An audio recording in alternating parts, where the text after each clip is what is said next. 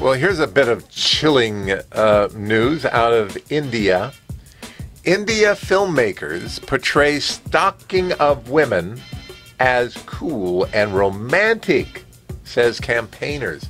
Yes, there's a movement on foot in India telling filmmakers to stop making films that suggest that woman stalking is cool and romantic. It's a thing to do.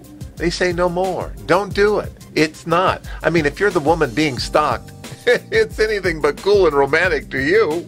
You know, it's horrible. So, wow. Yes, that's right. Stop making such films.